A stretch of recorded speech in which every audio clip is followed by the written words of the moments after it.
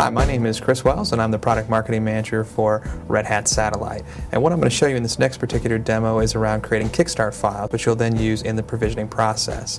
So in this particular demo, I'll log into the Satellite server. I've got an option there to go in and manage all the Kickstarts. I want to go ahead and create a new Kickstart file, so it's basically going to step you through a wizard. I'll go ahead and name the file New Kickstart. Hit Next to go on to the next set of options, decide where I want to load it from. Of course, I'm going to have root access onto the system, so I'm going to go ahead and create my passwords.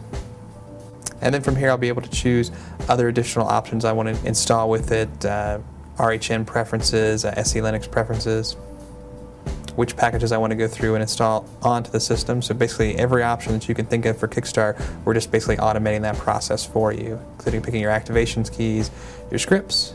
And at the very end, you'll see we actually have the Kickstart file. Now this one I ran through very quickly so you can see all the default options, but part of the flexibility and power of Satellite is being able to go ahead and customize that for your environment to then be able to use those Kickstart files when you do the provisioning process.